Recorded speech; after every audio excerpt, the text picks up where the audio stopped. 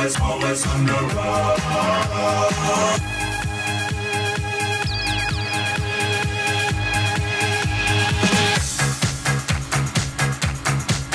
All right, guys, welcome back to lesson 4, and I'm just going to get started right away here. So we're going to talk about something called factors today, and when numbers are multiplied together, we call these numbers factors, and they form something called a product, and the product is the answer. Okay, so let's just break this down a little bit. Here I have a bunch of rectangles. I can see that I have 2 on one side and 14 on the other side, and we could multiply these two numbers, 2 and 14, to get the answer 28. There's 28 squares there all together, and we call the 2 and the 14 factors, and the answer is called a product. And I like to think of, you know, factor, I like to think of a factory, and outside of a factory, you know, comes a product. That's the end result, is a product. So 2 and 14 are factors of 28. What are some other factors of 28? How do you know? Okay, I'll let you think about that for a sec. So suppose you only had 23 color tiles. You can only make one rectangle with all those 23 tiles. And I'm serious, there's only one possible answer here, and that is we have 1, and if I count 1, 2, 3, 4 all the way, trust me, there are 23 tiles there. Okay? And so if I was to make a multiplication question of this, it would be 1 times 23 equals 23. That's kind of a basic fact. So the 1 here is a factor, and the 23 here is a factor, but this 23 is also a product.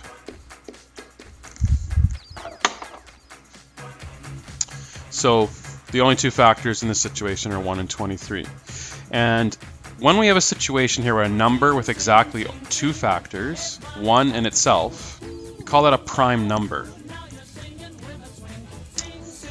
23 in this case is now a prime number. There's only 1 and a 23, and so when we have exactly two factors, we call it a prime number. But suppose you had 24 color tiles.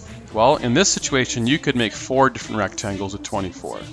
And there's one there. So I could count out, again, the 1. And if you trust me, there's 24 tiles going this way.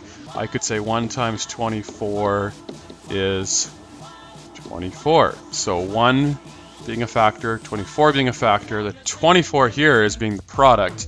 Now you might say, Mr. Hardy, that sounds like a prime number. Well, I said there's 4 rectangles, so let's look at another one. Well, here I have 2 and I have 12. And I could have 2 times 12 equals 24. Okay, again, this 2 is a factor, that 12 is a factor, this 24 is a product. There's 2 more. And here I have 3, and I have 1, 2, 3, 4, 5, 6, 7, 8. So I could have 3 times 8 equals 24. Again, factor, factor, product. And here I have 4, and I have 6. So I could say 4 times 6 equals 24. Well, I said a prime number has exactly 2 factors, but I've underlined 1, 2, 3, 4, 5, 6, 7, 8 different products. So let's look here. The factors of 24 are 1, 2, 3, 4, 6, 8, 12, and 24. Okay, so that is not a prime number because a prime number only has 2 factors. Here we have 8. Now, of all these factors, though, we do have a couple that are prime numbers, 2 and 3. Okay.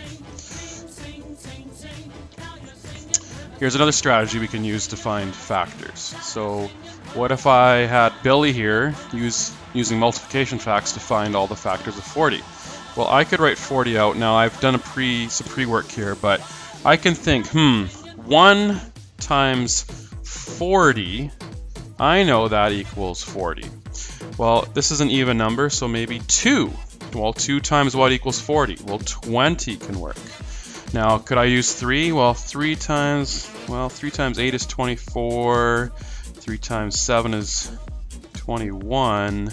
Going down, 3 times 9 is 27. Well, I'm getting really far. How about 3 times 11, 12, 36. It's not going to work, okay? So I could do skip 3, go to 4. Well, 4 times 10 would work. And then lastly, well, maybe 5 will work. Well, it ends in a 0. Probably a good guess that 5 is going to work, and we have 8.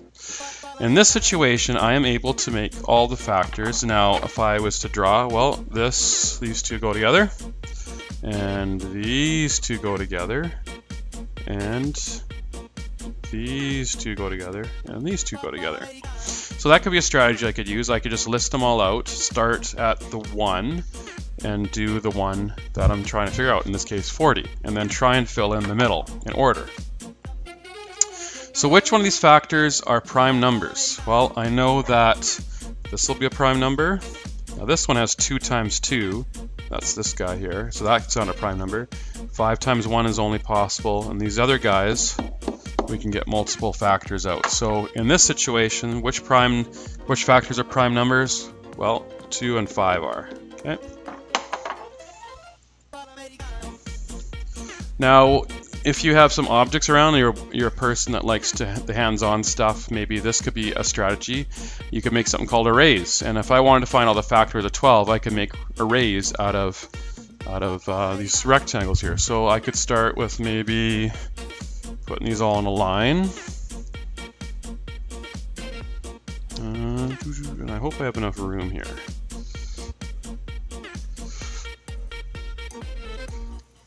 I have a feeling I'm going to run out of room.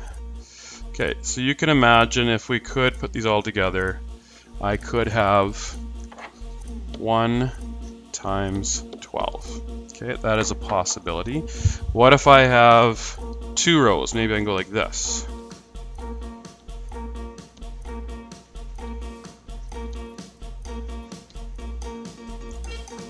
This is going to fit a lot better. So here I have 2, and then 1, 2, 3, 4, 5, 6. 6. So here's some more factors. 2 times 6 equals 12. Okay, just going to do a little bit of erasing here. Okay, well there could be another one. What if I made 3 rows? Move these over. So just by playing around here, I'm able to make an array. Well, that all seems to work. I have a rectangle. So in the end, I have 1, 2, 3. I have 1, 2, 3, 4. So 3 times 4 equals 12. And again, factor, factor, factor, factor, factor, factor. Okay, and our product that we're trying to find is 12. Now, if I was to go and try and make a 4th row, maybe I'll move this up a bit. Make a 4th row.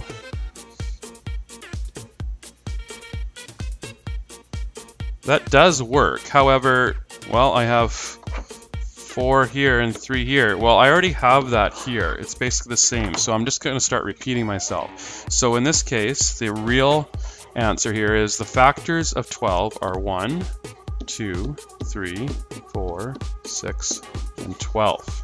Okay.